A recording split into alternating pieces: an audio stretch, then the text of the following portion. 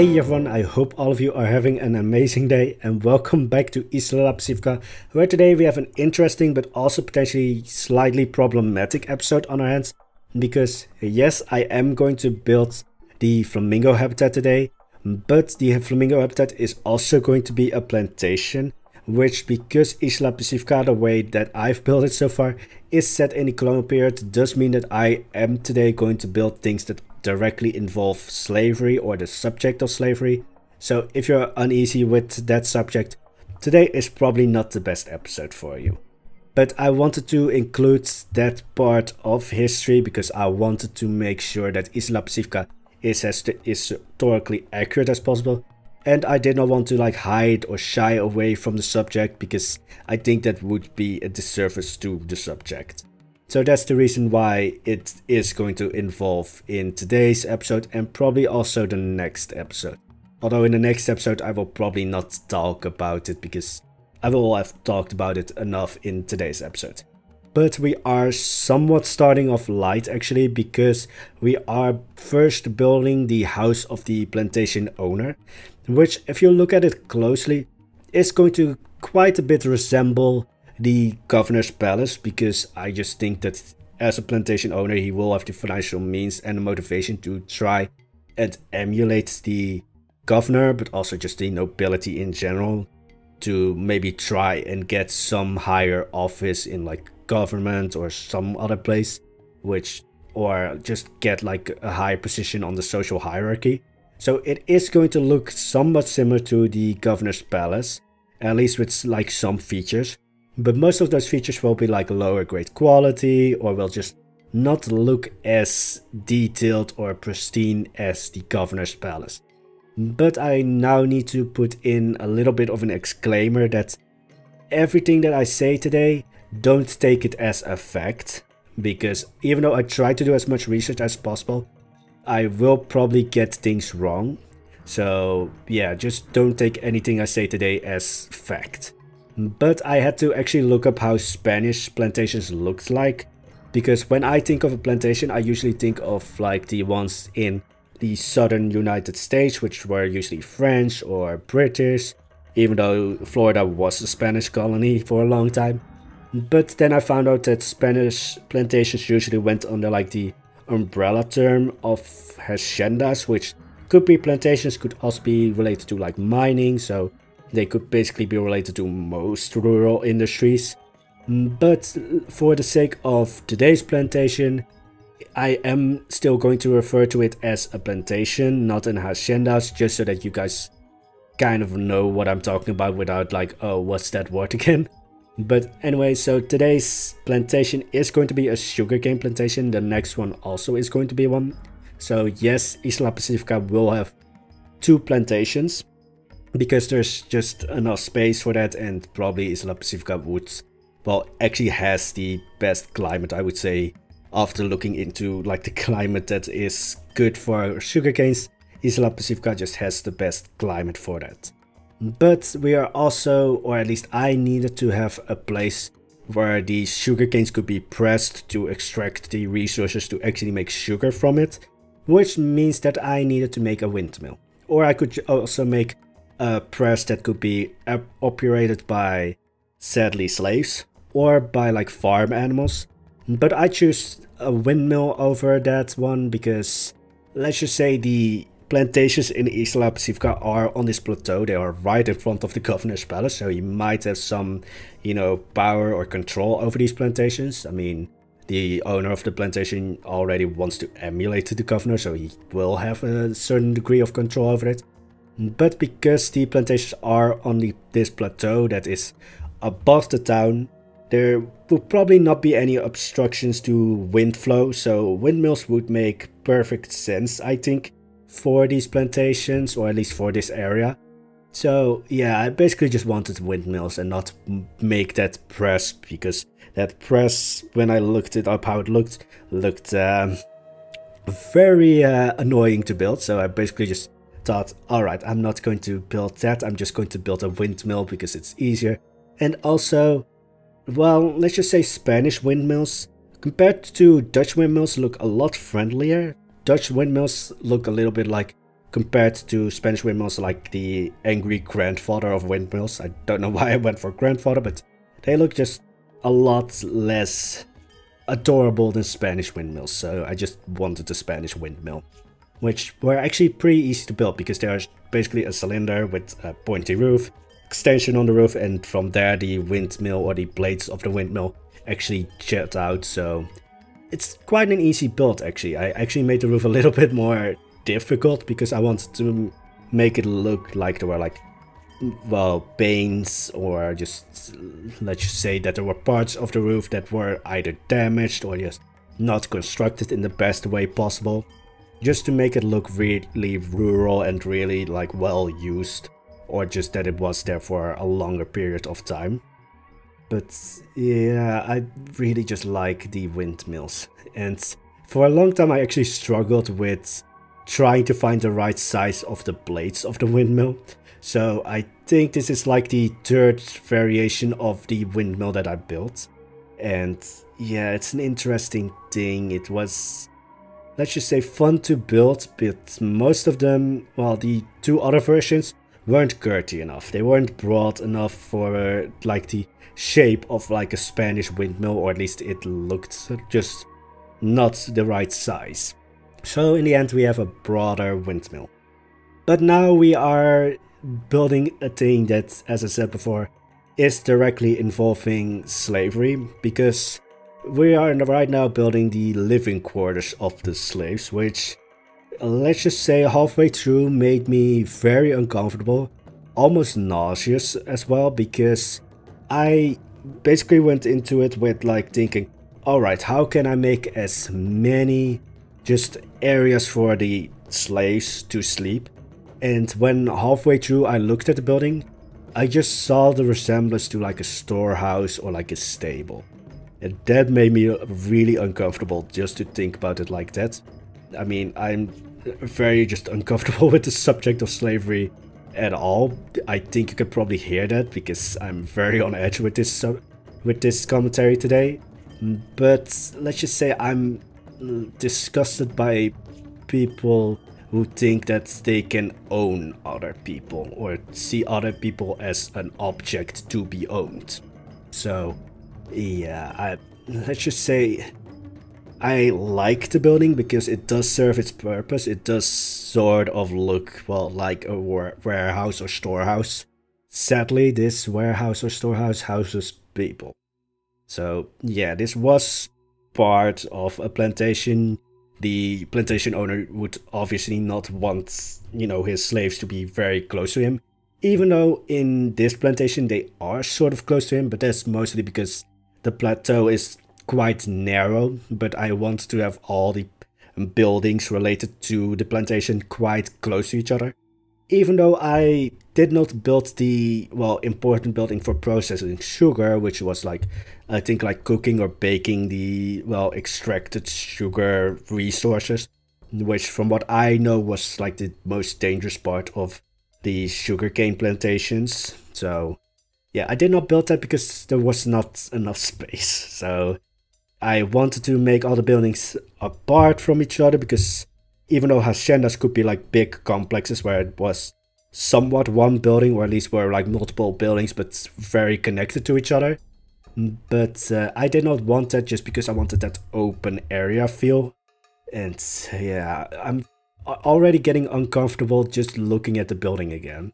Because yeah, it's a strange thing to build. Actually, in Tianopolis I could have also built, well, not something like this, but I actually avoided the subject of slavery altogether. If you guys don't know, Tianopolis was, well, it was my Greek Planet coaster park, but I abandoned it when PlanetZoo came out. But yeah, I avoided the subject of slavery there altogether. And looking back at it, it does feel like I'm only telling half of the story, or like only the good parts of the story of like the ancient / Greek times. Or Hellenistic times, I think you call it. But yeah, now from now on we are mostly just building the terrain surrounding the plantation, or at the plantation. And as I said before, I wanted to do as minimal of like terraforming as possible. But I did change up the lake, I did change up the path leading up to the plateau, because it looked just very strange, it looked way too steep. But I also made it so that there were like terraces where the sugar canes could be planted. I made the sugar canes also look very like, let's just say, disorganized and not like very straight and everything, because it was planted by humans, or at least it was not like machine planted.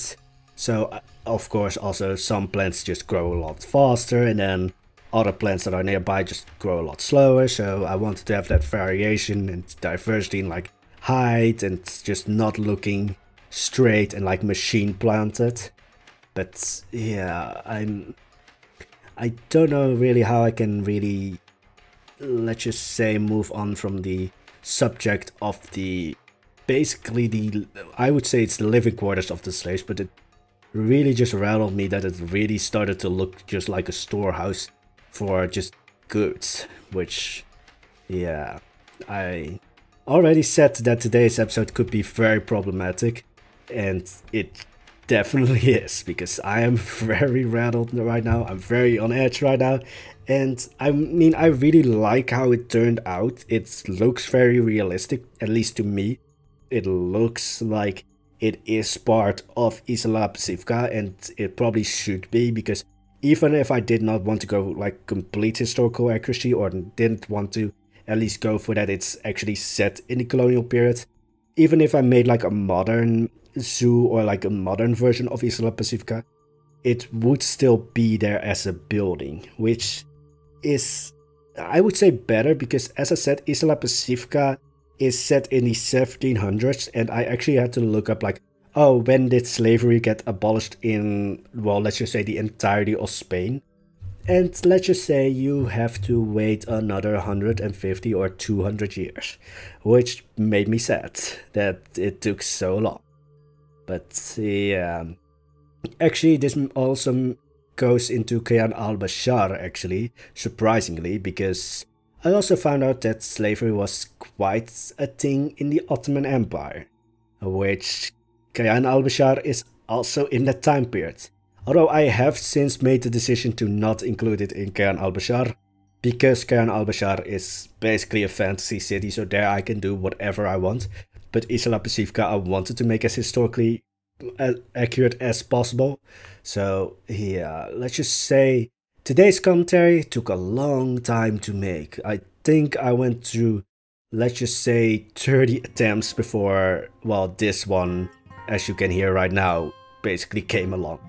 And you can still hear that I'm on edge, because this is a very touchy subject, and I try to be as respectful and careful with the subject as possible.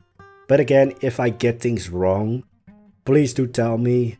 Also, yeah, it's just a very touchy subject, and it's going to involve the next episode as well, because then we're going to make the tapir's habitat, but that's also going to be close to the plantation, or at least that's going to be on this plateau, which is for the plantations. So in the next episode I will not talk about the plantations or that. So the next episode I'm actually going to talk a little bit about the future of the projects. So that's going to be the thing for the next episode, but right now we're going to go into the after video tour. So we're back for the after video tour of what we've built today. So you can see the slave living quarters, or the slave barracks. You can see the home of the plantation owner and the windmill. But then also, of course, the governor's palace just triumphs over everything as it should do. And we are in between the sugarcane fields, but I'm already walking forward so that we can see everything a little bit up close. So yeah, this building still makes me a little bit uneasy. The slave living quarters still looks like a warehouse or storage house to me, which it sort of is, but in like the worst way possible. And it will make this area, at least history-wise and storyline-wise, the darkest area on Isla la Pacífica. But besides that, yeah, I really just love this view. Like, you can see that, first of all, the plantation owner's home has changed quite drastically, I would say. You guys only saw me build this middle part, although these two wings that I've added are somewhat identical, it's just that this one has been cut in half. And then we of course have the windmill, which is a very simple build, I would say, but it does do its job quite perfectly, and I really just love how it looks sort of, well, very friendly in quite a dark area, I would say. But I just love the view of here, and then of course like the governor's palace in the back. The plantation owner did not really do a good job at emulating the palace, I would say. It has its own qualities, and I really tried to make it look like he tried but didn't really succeed at emulating the governor's palace. But you can see the similarities, mostly like the color of the walls and some of the pillars and the arches, but besides that it's not really a good job at emulating the governor's palace. Although I do have to say that this area did change quite a lot, because the road leading into town or up onto this plateau into the governor's palace has changed completely, because first the road was a lot steeper and it wasn't really realistic in my eyes for carriages to use the first version of the roads. So that one has changed completely. Also, for everyone who wants to find where we are, there's the church. I think I've used that building as a wayfinding tool ever since I built it. But you could also see the first attempt at building the bridge leading into the governor's palace, because yeah, I didn't get around to do that completely yet, so it's the first attempt, and every bridge I start basically starts like that, 2 blocks, and in between that will be the bridge. But then the other area that actually has changed, well, not completely but significantly, is the lake behind the plantation owner's home, because the flamingos, which this habitat is actually for, which I think I only mentioned in the intro of today's video, which, let's just say, I think is a record that I did not mention the animals at all throughout the commentary of the speed build. But they do actually really like this area, or this habitat, even though it is of course way too many plants for them. But anyway, going into the garden of the home of the plantation owner, I think you can already see the difference, the very stark difference in between the very, well, compared to the governor's palace, of course a little bit less structured, but the still structured gardens of the home of the plantation owner. Also, for some reason I wanted to have a cross above the door of the plantation owner's home. But yeah, very structured, and then you have just the unkempt terrain or area left aside for workers and of course slaves. So yeah, you can really just see the just stark difference.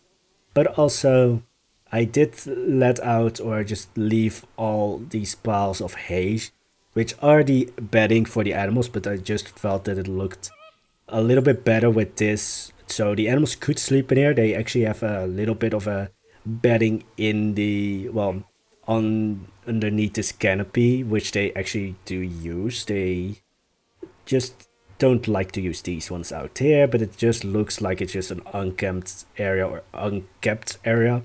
It looks just very rough and all, and well, I really like the area, even though this area is kind of useless, but I mean, not every area has to be useful. Also, I don't see any flamingos. There's supposedly 12 in here. I have no idea where they are. Well, there's should be here, but I also don't see them here. But here's the first of the islands that I changed. Also, if I pan the camera over here, nice clean water over here, and it looks like shit. So that's fun. Ah, there's are they. Why are you all here? There's nothing here to do. That just looks fake for some reason. But yeah, there's another island that I built over there, just so that the flamingos actually, you know, keep in the water a little bit or to the water a little bit. And also just going over to that island. Nice underwater view. But yeah, this looks weirdly fake from far away. But as you can see, you can also just look at the flamingos from the, well, outside of the walkthrough habitat, because both the peafowl and the flamingos are walkthrough habitat, and they really look very peaceful here. They really enjoy this place. Also, for some reason you are there just on your own. Okay, I'm kind of relating to him just being on his own. But yeah, they don't or aren't able to escape through the waterfall. They aren't able to escape anywhere. They actually can't really get on land on that side. Also again underwater view because camera doesn't like me or I can't control the camera. But that's basically it for today's video. So we have built the owner of the plantation's home, and then we have the windmill, the slave living quarters or the slave barracks, which still makes me really think of a storehouse or warehouse. Also, it's kind of let's just say in between the simplicity of the windmill and the owner of the plantation's home. So it's a little bit of like simple, less simple, still, well, moderately simple, extreme. Again, just see the governor's palace just towering over everything, which it should. And then you can see the church, of course. But the next episode will actually go further down this road. And somehow we'll either include the Galapagos tortoise or the tapir, because that one is going here. Somehow. Yeah, I have no idea how to do that. But it's going to be there. And also I've made, or basically copied, an extra windmill here just because I wanted it there. So we will end with a nice look on the town of Isla la Pacífica. And I'm going to leave you guys here. I hope you enjoyed the video. If you do, I hope to see you back. Don't forget to hit the subscribe button. Also, don't forget to hit the like button because it does help out a lot. And I wish you all an amazing day. Bye bye.